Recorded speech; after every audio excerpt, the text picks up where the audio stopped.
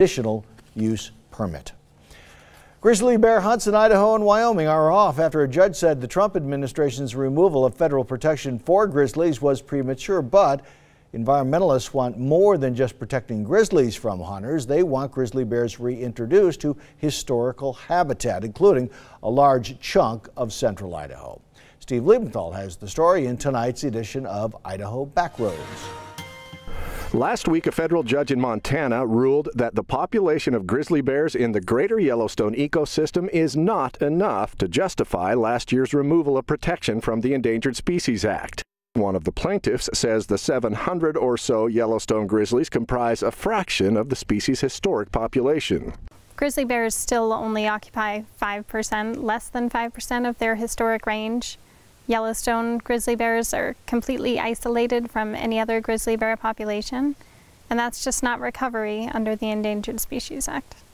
Last week's ruling effectively stopped hunts for grizzly bears in Idaho and Wyoming. It's disappointing for us and for the hunters from the two states that had hunts scheduled to take place. Boudreaux says the hunter who drew the single grizzly tag in Idaho has asked for a rain check. If the Fish and Game Commission doesn't approve, he will receive a refund. But the tribes and environmental groups who sued want more than just stopping hunters from killing grizzlies near Yellowstone Park. They want to see grizzly bears roaming from Yellowstone all the way to the Canadian border. We think that grizzly bears need to establish throughout, their recovery zones in the lower 48 before removing federal protection.